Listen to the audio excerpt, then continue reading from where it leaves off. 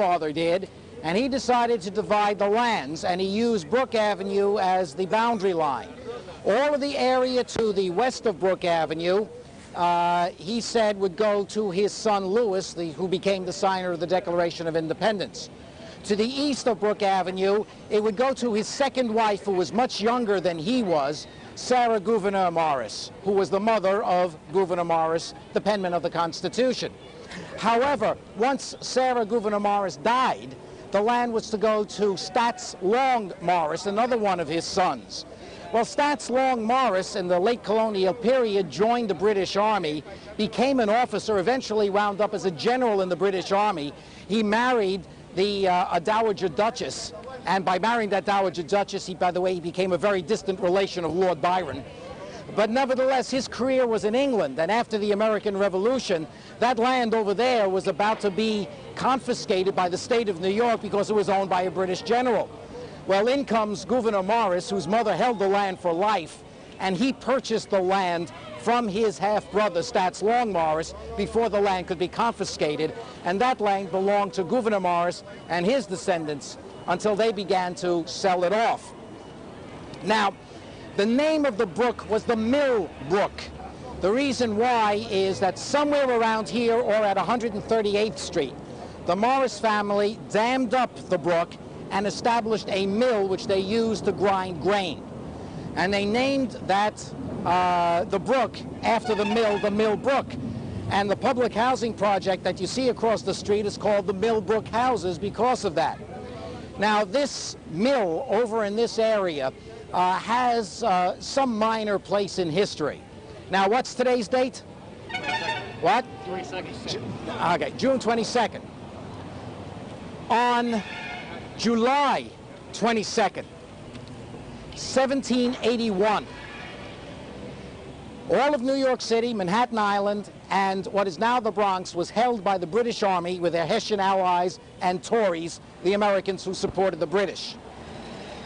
George Washington, with the Comte de Rochambeau, the head of the French armies, came down from Upper Westchester County with an attempt to take a look at the fortifications of Manhattan Island with a view to eventually attacking New York City. Now, they came down here in force, following the Bronx River and then following a road that now no longer exists to this mill, because this was where you could cross the brook. Now, as they were making the turn around Hunts Point, and of course these buildings weren't there, you could see to Hunts Point in those days, there was just about over here a fellow by the name of Enos Hobby. Enos Hobby was a Tory from Westchester County. It was a Sunday, and he had one girl on each arm. He had been captured previously, he had been a prisoner of war, and he had been paroled. That is, he had given his word he would no longer fight. But he was here, and this Tory-held area, and he suddenly noticed this huge army coming by on horseback, and he turned to the girls and he said, "Those don't look like our troops." And suddenly it dawned on him that this was the enemy, and he had better run. Well, immediately he dropped the girls where they were, and he ran like mad to the vicinity of the Morris Manor House. Now, that's where the Mott Iron Works is today.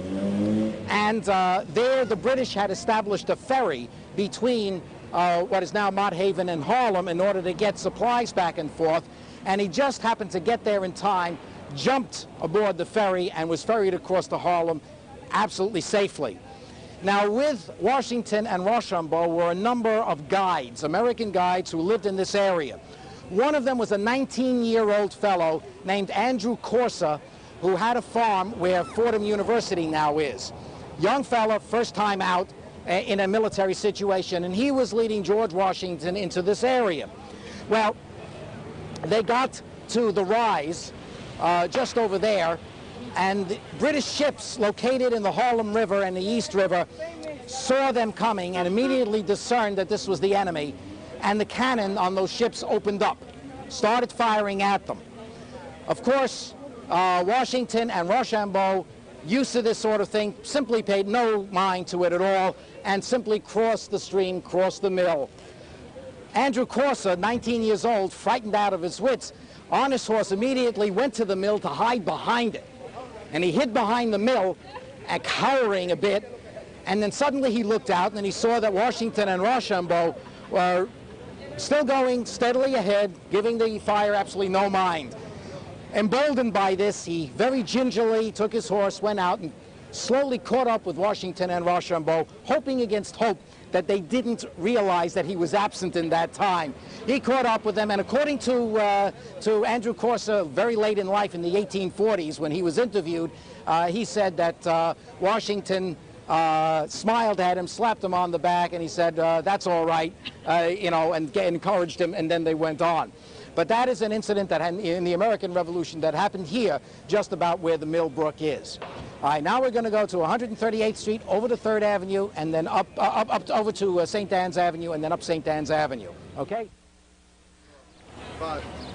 Ladies and gentlemen, we're standing in front of St. Anne's Episcopal Church. This church was erected in 1841. This is the oldest church structure in the Bronx. That doesn't mean it's the oldest church parish. It's the oldest church structure.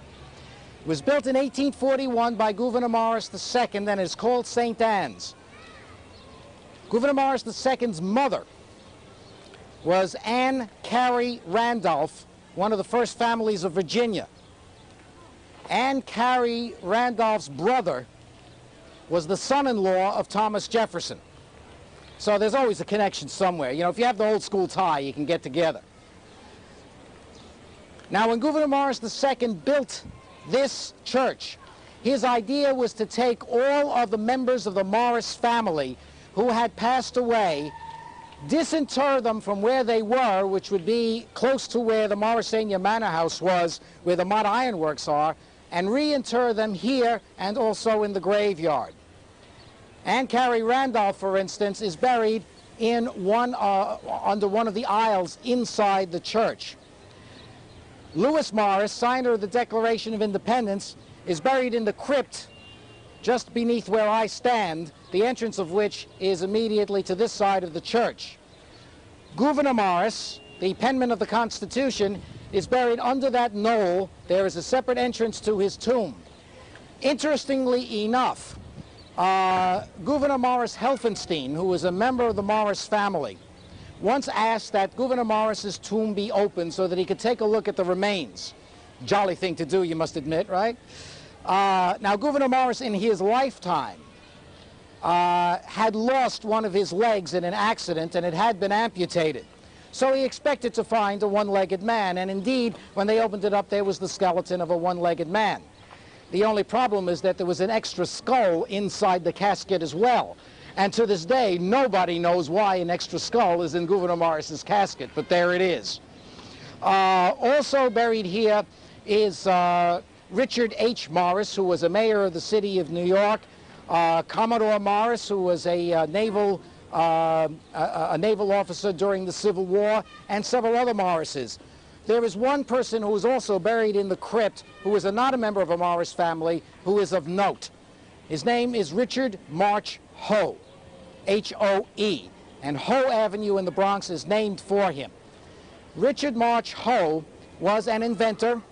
He was also one of the vestrymen of this church. That's why he was buried here. He was involved very much in the printing industry, and he developed and perfected the rotary printing press. Now, if you want to know what the rotary printing press is, pick up a copy of your morning newspaper. It is printed on a rotary printing press. It is he who made the thick newspaper possible, because until then, all you had was the flatbed press, the Benjamin Franklin type of press, and you could only do 4 pages and circulate it. With the rotary printing press, you could print hundreds of pages and circulate it, and he is really responsible from that invention for making the modern newspaper possible. Richard March Hoe, H-O-E. So now you know what's new besides ho, ho, ho. Okay? Now, he's not related. He was a vestryman of this church. In the 1860s, he came up to Hunts Point to live, and this was his church. As I said, Hoe Avenue in the Bronx is named for him. So not only the famous Morrises are buried here, but also one of the very famous inventors, and rightfully one of the prime inventors in the history of the United States, Richard March Hoe, as well. Okay? Yes. I can't hear you.